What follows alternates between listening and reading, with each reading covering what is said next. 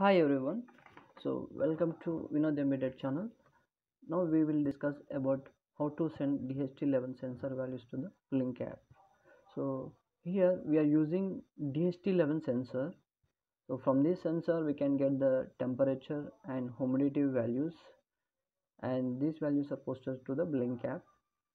And we are using Raspberry Pi 3.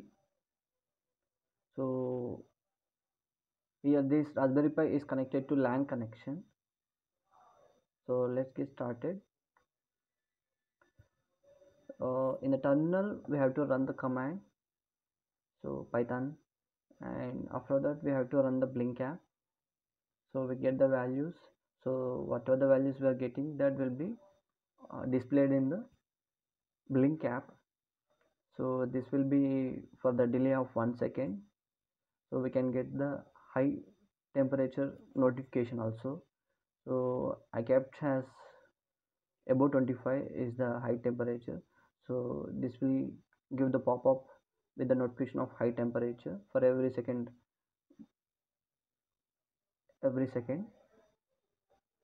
So like this we can see.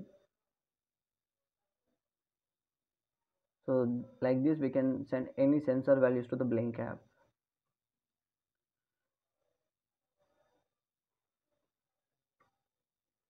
So thank you.